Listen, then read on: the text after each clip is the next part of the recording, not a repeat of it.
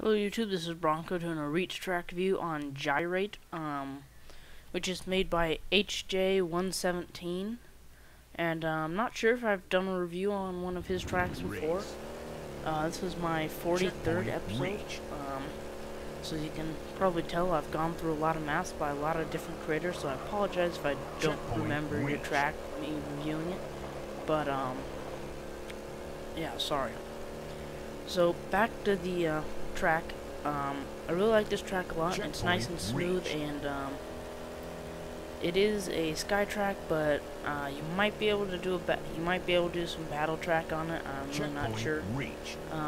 There's not very much like bordering around it, barricades around it, so it's more resembles a sky track. But it was made very well. It was well laid out, like the overall design and checkpoint reached.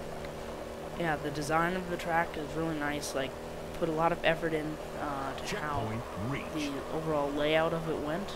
So that's why I like this track. It's got a lot of kind of rolling hills, nice wide turns, really smooth.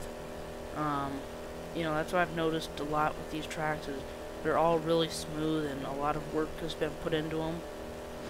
But you know, it's a little short, and I want to do a couple laps.